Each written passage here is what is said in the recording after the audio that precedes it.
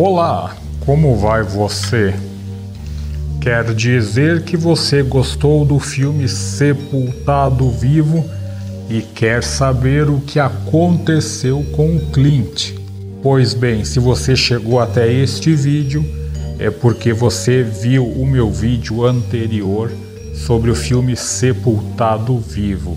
Mas se caso você ainda não assistiu, o link está aqui em cima. Mas não precisa clicar agora. Então vamos para o filme Sepultado Vivo 2 ou Enterrada Viva.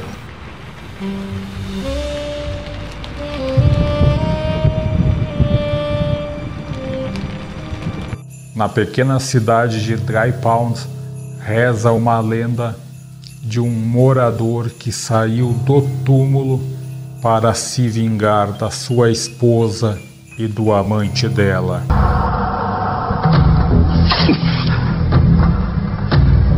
Querida, cheguei. Mas até este ponto era só uma lenda. Mas logo no começo do filme, nós vemos o zelador do cemitério abrindo uma cova.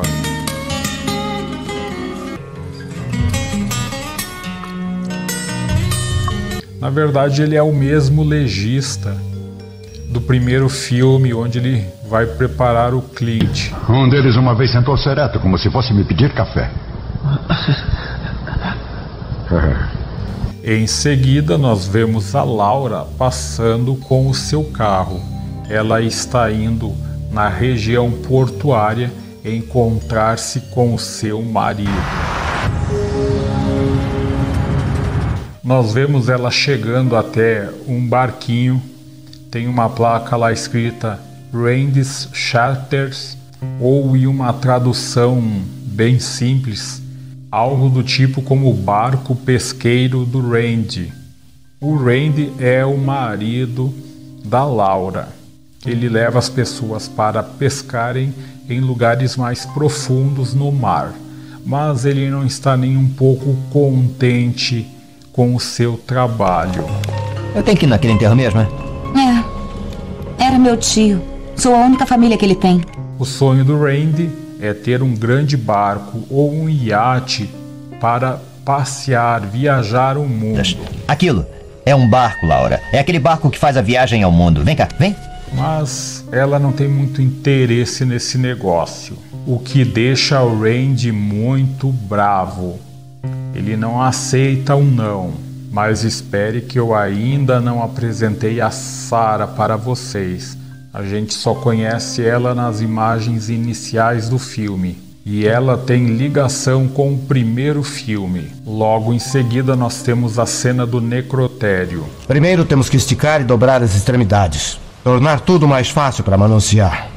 O legista está lá com o seu novo ajudante.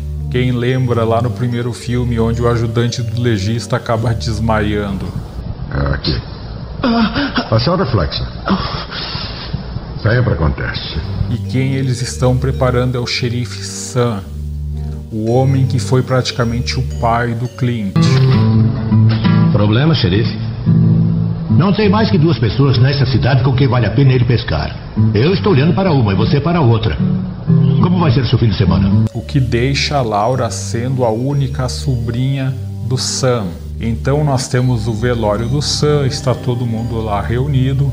Eis que surge um homem misterioso no alto da planície, esperando o pessoal sair ali do velório para ele ir lá sozinho prestar as suas últimas condolências ao defunto. A Laura então vai conversar com aquele homem misterioso e ele fala que o Sam é um homem muito especial para ele. Eu conheci o Sam há muito tempo em uma outra cidade. Só vim prestar meus respeitos. E logo depois o homem misterioso vai até a sepultura do Clint Goodman. E aí a gente já sabe que é o Clint que está visitando a sua sepultura. A Laura e o Randy têm uma reunião com o advogado da partilhas de bens do Sam. E o Sam acaba de deixar uma herança de $250 mil para Laura. Algo suficiente para o Randy comprar o seu iate. Eu queria que pensasse sobre o que eu quero, só de vez em quando. E o Randy tenta convencer a Laura, mas ela não quer gastar o dinheiro nisso. Ela não tem a mínima vontade de comprar o barco. Ela quer ficar na cidadezinha morando. Eu não quero comprar aquele barco. Eu quero ter filhos. Você sempre disse que não era a hora certa, que não podíamos sustentar.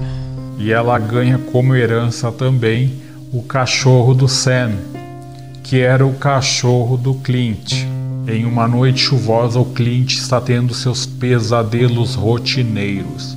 Ele se vê dentro do saco preto no necrotério ou enterrado vivo em seu caixão.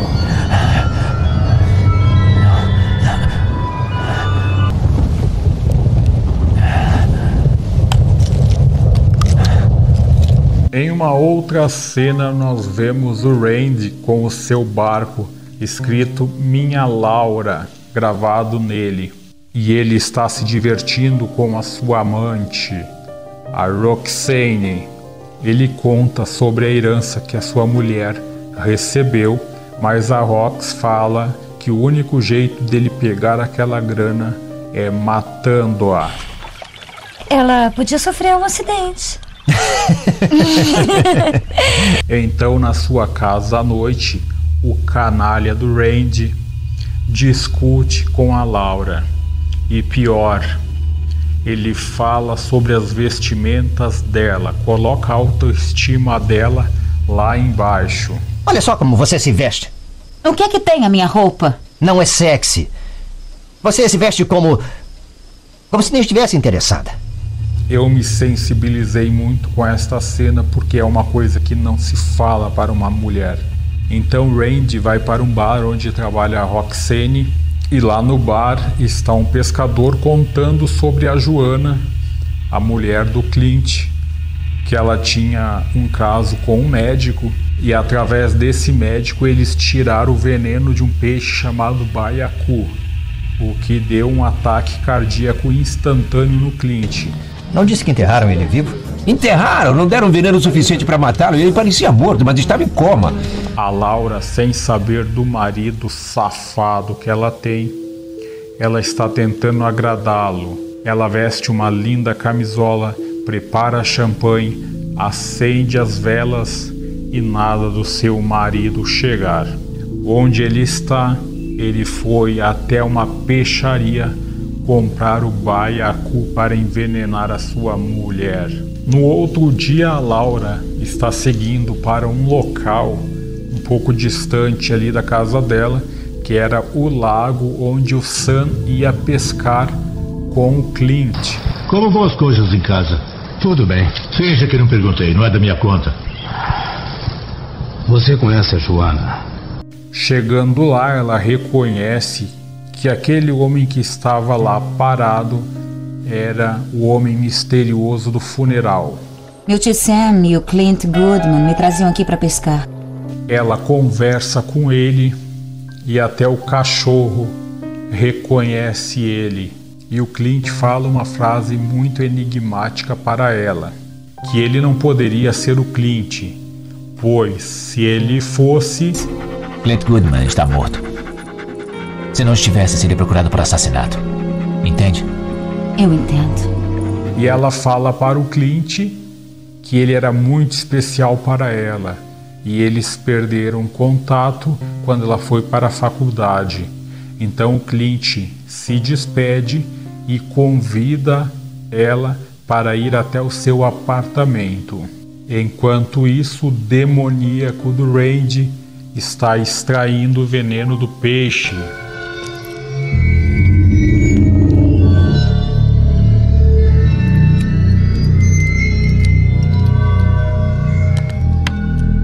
Em uma outra cena, nós temos a Laura visitando o Clint.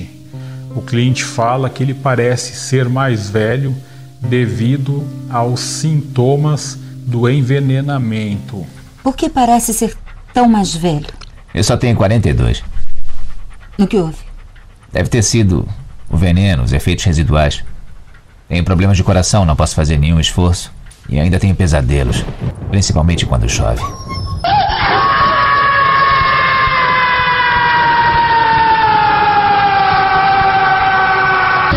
Porque simplesmente não morre! Maldição, morra! Morra! O Randy então faz uma reserva em um restaurante para pedir desculpas para a Laura. Chegando lá, ele já está com uma atitude diferenciada. Ele não pediu o vinho que ele tanto gosta, um vinho branco. Ele preferiu um vinho tinto. Olha, ué, sempre pede vinho branco? Justamente para esconder o veneno que ele iria colocar no copo da sua esposa. Então ele pede a ela para ir ao banheiro retocar a maquiagem, enquanto ele coloca o veneno no copo da bebida dela.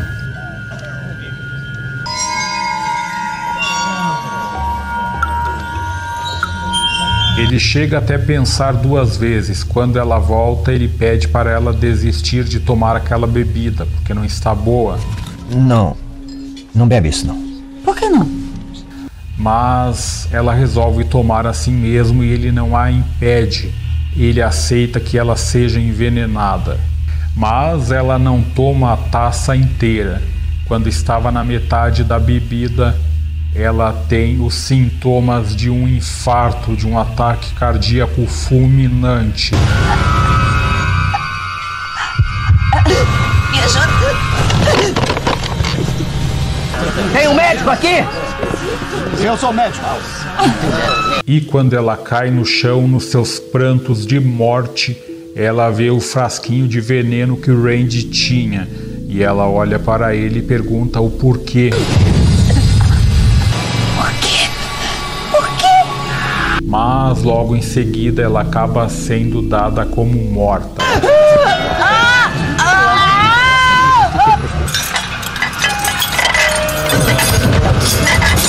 No hospital, o médico fala em fazer uma necrópsia para tentar achar os fins que levaram ela a morrer.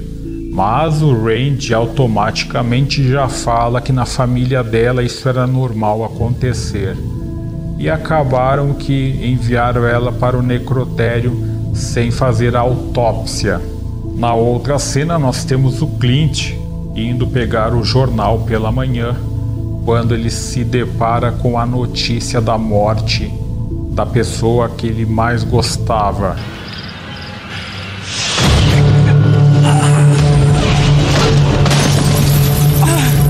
Mas ele acaba sendo socorrido e vai parar no hospital.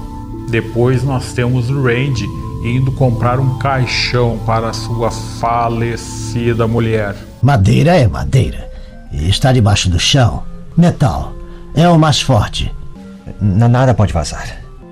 Quanto tempo vai durar? Garantimos por 200 anos. Eu acho que serve. E o Randy é tão canalha que ele pede que ela seja embalsamada 2 vezes. Se eu pagasse extra, seria possível embalsamá-la 2 vezes? Mas aí algo acontece lá na funerária. A máquina embalsadora acaba estragando. E o legista lá do necrotério informa que eles vão enterrar assim mesmo o corpo, pois ninguém vai saber se embalsamaram ou não. A melhor coisa sobre embalsamar é que nunca se sabe se fizemos ou não. Portanto, eu declaro esta cliente embalsamada 2 vezes.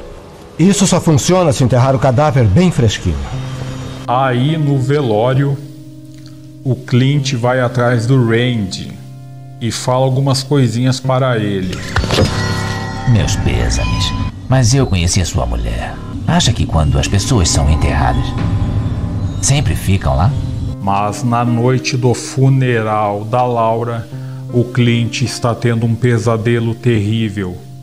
E algo diz a ele que a Laura pode estar viva.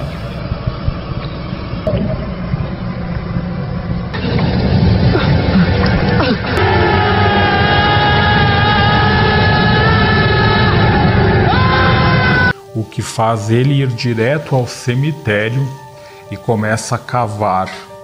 Ele chega até o caixão, abre o caixão e a Laura aparenta estar morta. Laura! Laura! O que dá um choque emocional tão grande nele.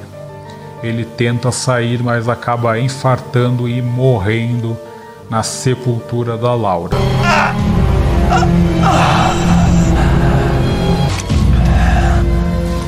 Mas em seguida a Laura se acorda no seu caixão.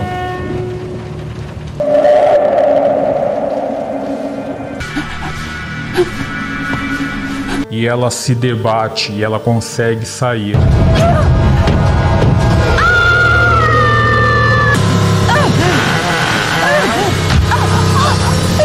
E quando ela está saindo da cova, ela vê o Clint caído lá dentro.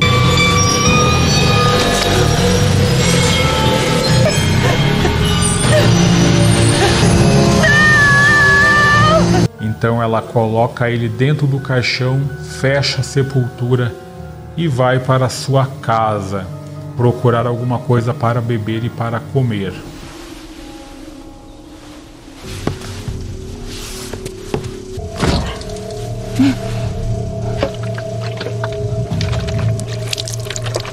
Então a Laura acha um arpão para fazer a sua vingança. Ela sobe até os quartos onde estão os dois pombinhos namorando, e quando ela pretende matá-lo, ela ouve do seu marido que eles nunca tiveram um filho e ele odiaria ter um filho com ela. Ele gostaria de ter um filho com a Roxane. Eu vou fazer um bebezinho. Por que nunca teve um bebê com a Laura? Eu não queria diluir os meus bons genes. Então os dois deixam a casa e a Laura fica lá. Ela toma um banho, se arruma, limpa a casa e deixa a sua aliança em cima da mesa. Querida, você não gosta da casa? Sempre posso reformá-la.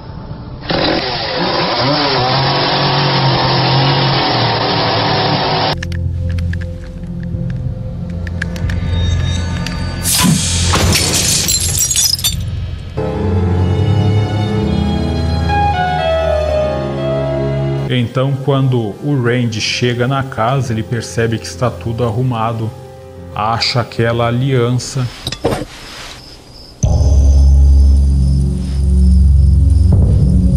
e ele foge da casa. Ele está desconfiado que a Laura voltou até lá.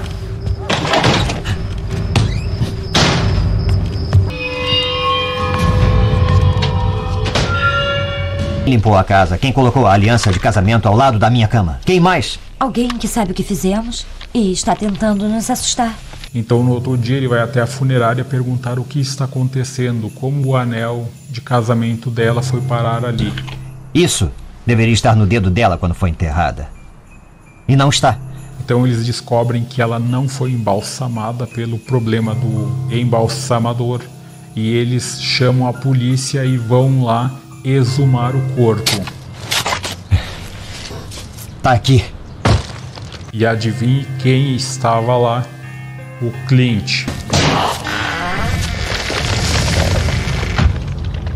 Mas até então ninguém sabia que era o Clint. E após um exame médico descobriram que se tratava do Clint Goodman. Bom, já identificamos a digital do cara no caixão. Era Clint Goodman. E aí eles se perguntaram, mas se ali está o Clint, quem está na sepultura do Clint? Eles foram lá abrir a cova e acharam 2 esqueletos e um monte de dinheiro. Ah, meu Deus. Isso é dinheiro? Deve haver $1,5 milhão. É a mulher do Goodman, Joana, e o seu médico. O Randy vai atrás da sua amante para combinarem a fuga. Ele vai comprar o iate que ele tanto queria, com o dinheiro da mulher dele, que ele roubou. Eu tenho que ir até a minha casa, eu vou pegar algumas coisas. Depois eu vou trazer o barco enquanto você no bar, ok? Eu estou tão arrasado com a perda da minha mulher que eu só quero ir embora daqui. Mas o Randy e a Roxana são obrigados a voltarem à casa do Randy, porque ele precisa pegar os pertences, o dinheiro e algumas outras coisas. Ele volta armado lá, com muito medo. Eu não estou gostando disso. O quê? De vir aqui. Tenha calma. Vai dar tudo certo. E logo em seguida ele vai para o galpão, que fica próximo à casa, para pegar o resto dos pertences. Quando eles entram lá, a caminhonete fica para o lado de fora e a Laura liga a caminhonete e tranca a porta do celeiro. Os dois não conseguem fugir. O que é isso? Eu não sei! Então ela pega uma mangueira, liga no escapamento da caminhonete, no duto de ar, e deixa os dois inconscientes com monóxido de carbono do carro. Abre a porta! O que é isso? O quê? É a exaustão da minha picape. Mas quando os dois pombinhos acordam, eles estão dentro do tão sonhado barco do Randy. E a Laura está lá emparafusando todas as portas, trancando tudo. O Randy não sabe que é ela e ele oferece o dinheiro que ele tinha pela liberdade deles. Podemos resolver esse negócio. Quer dinheiro? Ainda sobrou algum? Nós podemos dividir. E a Laura aparece em cima do duto de ventilação. Oh, meu Deus! Eu vi uma mulher! Graças a Deus você está bem. Querida, desculpe, eu lamento muito. E o Randy tem a certeza que era sua mulher que ele tentou matar e não morreu. Ele tenta de todo jeito um acordo com ela. Você é um perdedor. Não conseguiu nem envenenar sua mulher, nem matá-la, nem embalsamá-la, nem enterrá-la. Então o barco começa a se desnivelar. A Laura abriu os controles de água ali, os dutos de água do barco, e está inundando o barco. Ela abriu as válvulas. Eu vou tentar fechar. E eles acabam piorando a situação, entrando mais água dentro do barco. Mas eles chegam até uma outra parte ali do barco, que tem um salva-vidas. Essa parte é muito cômica. Tem um salva-vidas do barco pesqueiro do Randy, que é My Laura, e embaixo tem Hip, Roxane e Randy. Ah, que maravilha! Olha só que maravilha! Descansem em paz, Randy e Roxane. E tem as roupas lá da Rox, e a Rox fica muito brava, querendo saber o porquê que as roupas dela estavam lá. E aí o Randy fala que eram as roupas do velório deles, para eles serem enterrados com aquelas roupas. Esse é meu vestido! O que o meu vestido tá fazendo aqui? São roupas de enterro. A Laura então pega um barquinho ali, ela se afasta do iate e fica só observando eles afundarem até chegarem ao fundo do mar, na sepultura deles. Por que, Randy? Por quê?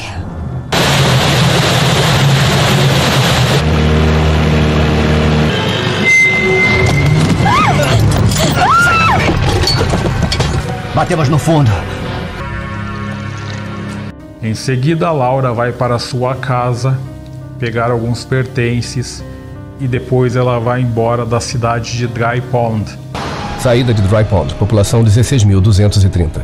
E aí a cena final linda, a embarcação no fundo do mar, com os dois pombinhos lá gritando desesperadamente enquanto a água ainda não alcança eles lá.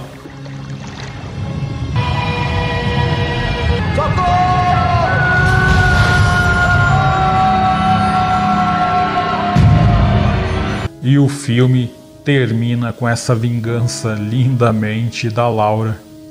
Aí eu pergunto a você, qual foi a melhor ou pior vingança? O Clint ter criado um caixão e botado a sua mulher com seu amante enterrados os dois, ou a sepultura do barco que a Laura criou no fundo do mar para eles? Bom, se você não viu o primeiro filme, está aqui no card aqui em cima, pode assistir ele que eu explico ele direitinho para você.